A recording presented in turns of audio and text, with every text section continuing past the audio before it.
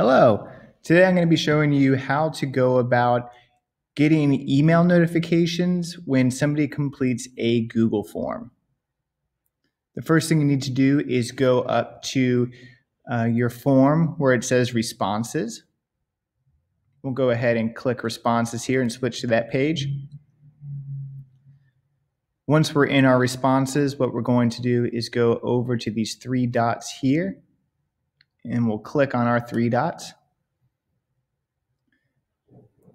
Next, what you want to do is make sure that you click Get Email Notifications for New Responses.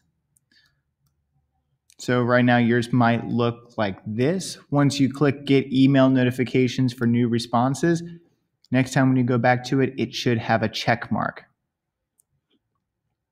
Just to double check and make sure that it has actually been set up so you can check your email response. What we'll do is we'll go up to where it says send. We'll go to the link here. We can copy our link and fill out a response.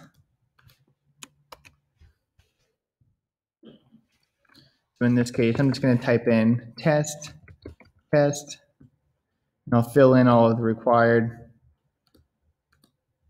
sections here.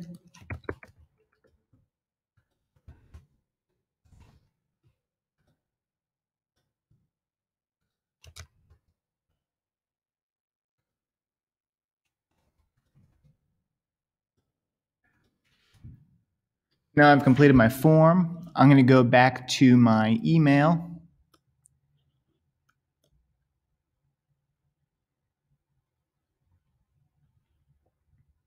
And we'll wait a little bit before we try and refresh and see if it has indeed sent. So it might take a little minute from what I've noticed. So we'll give it some time here.